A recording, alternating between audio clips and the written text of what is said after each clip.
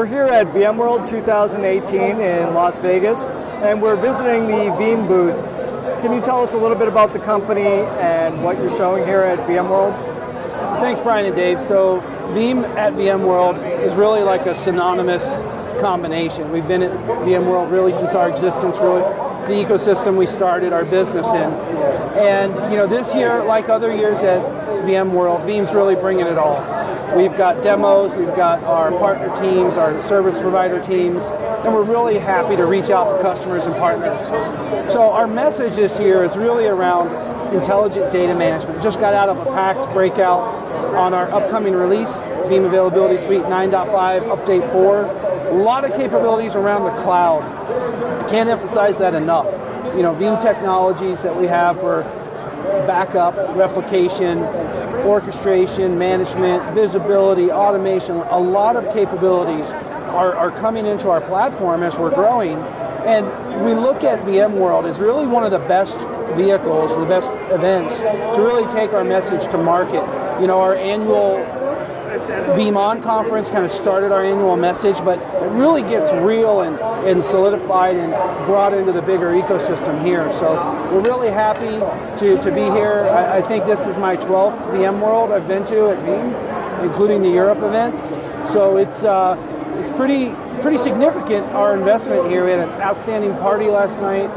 And for customers and partners that are wanting to learn more about Update 4 and other Veeam capabilities, you can just go to Veeam.com and find lots of information there.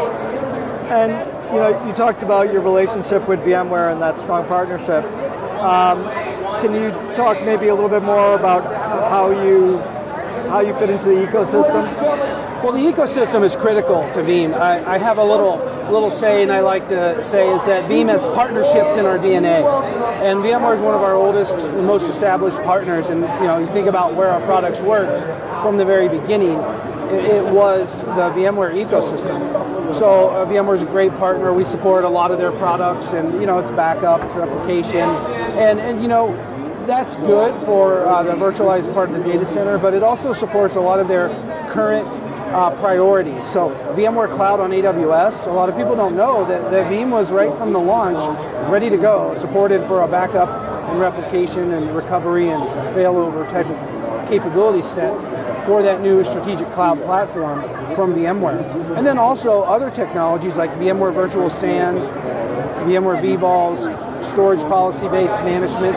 Those areas of technology, Veeam has very differentiating capabilities that are completely in line with some of the policies and capabilities of those platforms that really tell a bigger VMware story.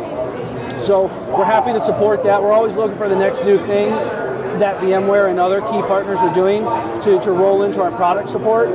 And we're happy to bring that to market. And those things I just highlighted, VMC, vSAN, and vVols and storage policy-based management, that's all generally available capability. So if you go to Veeam.com and download a trial and start looking at some of the capabilities that you might be doing in your data center, you'll be ready to go with Veeam to keep that technology and that data available. So Rick, we've been asking some of the people here at VMworld, if you had a crystal ball and you could see the future, where would you see backup and availability going in the next coming years? So that's a great question. I see backup availability in this whole industry through my own crystal ball. I see a really good future. And let me explain. We kind of walked into it from digital transformation that basically told the world that this part of the data center is actually really important. And I've been evangelizing here at Veeam for like 8 years about this part of the data center, and I've actually never been more excited than what's coming forward.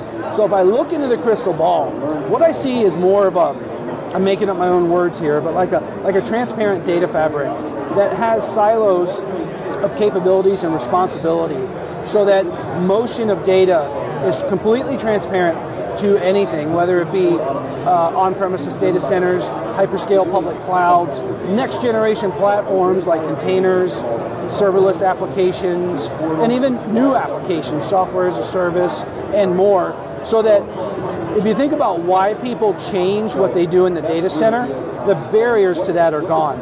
And specifically, I like to say that people go to the cloud, for example, because it's the right platform. They don't necessarily go to the cloud to save money They might go there because their boss told them to do such. Right. But generally, the consistent motion is just the right platform.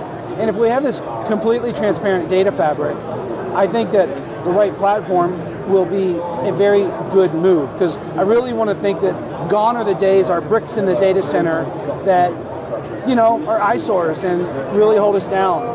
So I think that crystal ball will really allow some mobility to allow organizations to keep their data available, have insights to their data, automation and orchestration of different capabilities of their data and their apps and their workloads.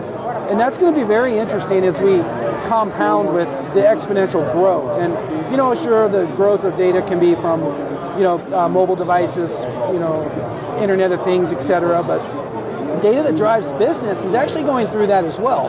More analytics are coming into play, and when you think about the gravity of all of that different data, this transparent, you know, migration of data and seamless, you know, barrier-free instantiation is really important. And so that's the Ricketron crystal ball in regards to the future of backup, data management, and availability.